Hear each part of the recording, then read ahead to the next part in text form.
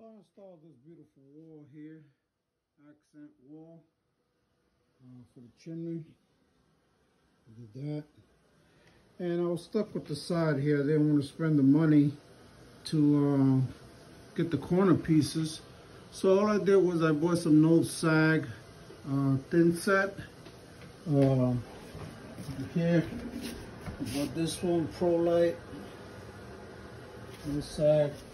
And I just filled it in with a compound spackle blade, and then I just cleaned off the wall with a wet sponge, continuously rinsing it out, and it looks good. So I just have to paint the wall when I'm done. Once it dries, and I'm good to go. That's it. Save money on the edging.